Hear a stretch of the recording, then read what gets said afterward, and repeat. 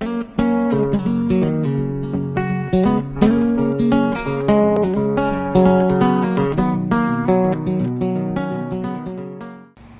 again, folks. It's Rick at the Boondocking Bears. If you're ever RVing down in the Virginia Beach area, you got to take a little side trip over to Hampton Roads and Fort Monroe.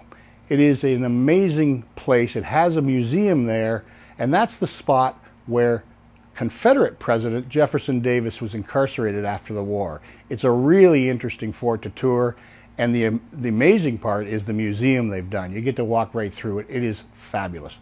Check it out.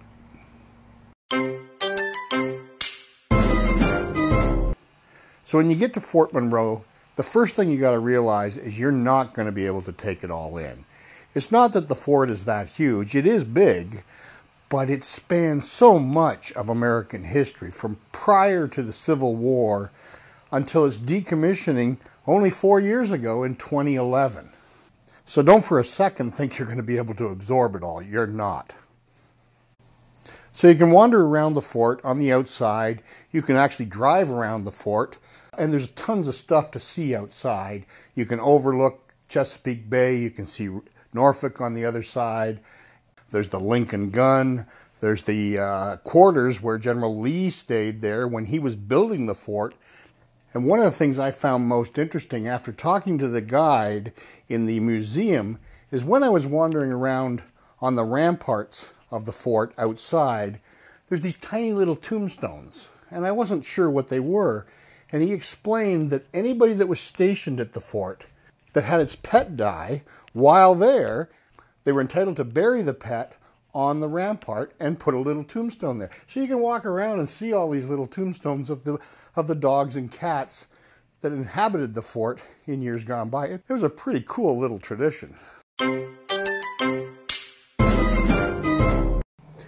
So the main reason I visited Fort Monroe was to see the cell where Jefferson Davis was incarcerated after the war. And that's part of the museum. So it's called the Casement Museum, and essentially it runs underneath the outside rampart of the fort towards Chesapeake Bay, and it's a series of arches and rooms, and it's really long. It's all made of brick, and it's very much like a dungeon. It's kind of spooky. But in there, they've done a museum, and they've done a fantastic job.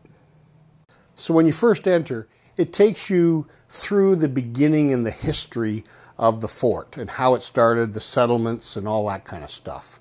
And then as you progress down this dungeon, this long dungeon, it follows basically a chronological order. But of course, the part I wanted to see was Jefferson Davis's cell. And it was not disappointing. It was so stark. You can see why his health was deteriorating. It was cold. It was damp.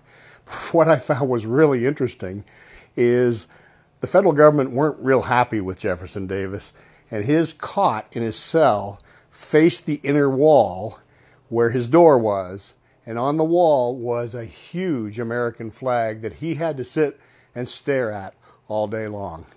It's kind of awesome, actually. Oh, and by the way, visiting Fort Monroe and even the museum is completely free, so it's a great deal. So all in all, was it worth it? Well, absolutely. When you enter, the volunteer ranger is really knowledgeable and helpful. He answers your questions.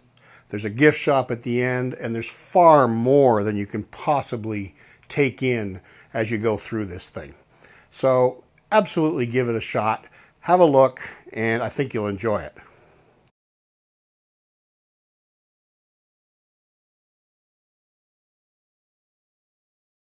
And the last piece of advice I can give you is don't do what I did. Don't put the camera in your pocket still running when you're finished the tour. Enjoy yourselves, folks.